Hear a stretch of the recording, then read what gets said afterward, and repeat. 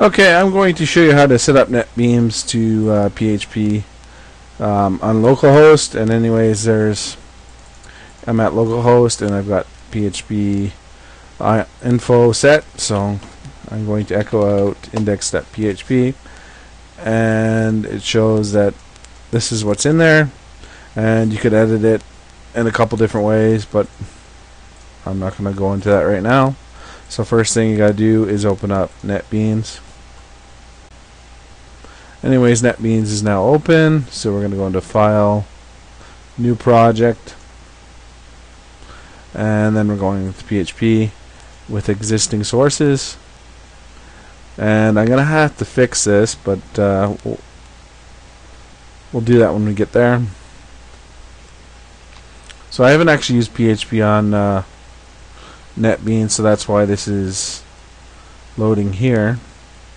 So you could browse, but the folder you need is var www.html, and I'm going to call it localhost, and I want PHP 7, and I want to put the data in a different file because I don't want to mix them with the files I'm making.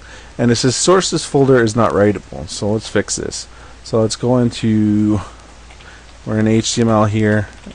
So I'm going to need to do chmod 777 HTML dot, I think it's R.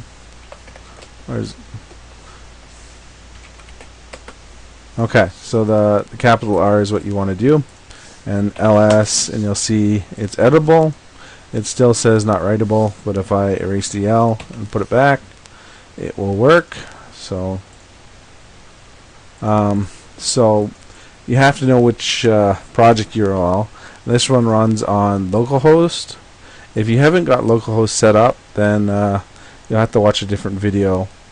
I have a couple of older installs, so get rid of this HTML because that's not the way it's set up on this instance, and then click Finish, and it'll come up here on localhost, and then you can edit it. So let's do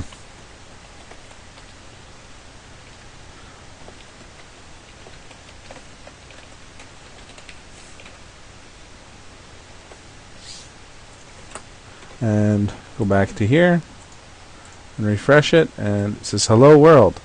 Alright, good.